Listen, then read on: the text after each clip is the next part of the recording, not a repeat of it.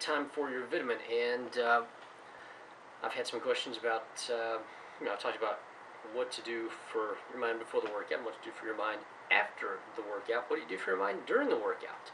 While you're actually in it and going through that thing for 30 minutes, an hour, hour and a half, 2 hours for you nuts out there like me that like to go for a little bit longer.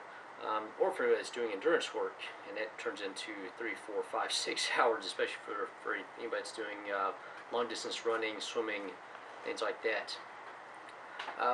Well, here's what you need for your mind during that time period. You need some inspiration. You got to feed yourself something good. So take what you're doing before the workout, which is, putting in the headphones, listening to some great music, getting something motivational. Get your music. Find something that's going to keep you motivated.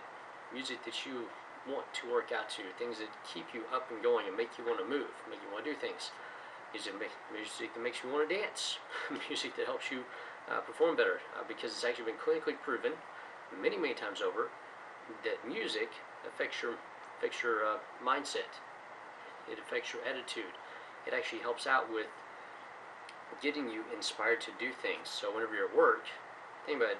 Whenever you're at work, if you get music going and it's music that you like, what happens? You get more work done. Same thing happens in the workouts. So with that, to help your mindset, make sure you got some music to keep you inspired to go with.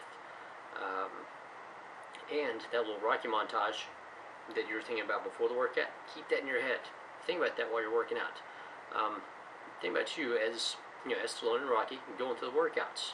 It actually will inspire you to do more and be better, because this way you think about yourself in that role. You're actually accomplishing something, and you look really cool doing it.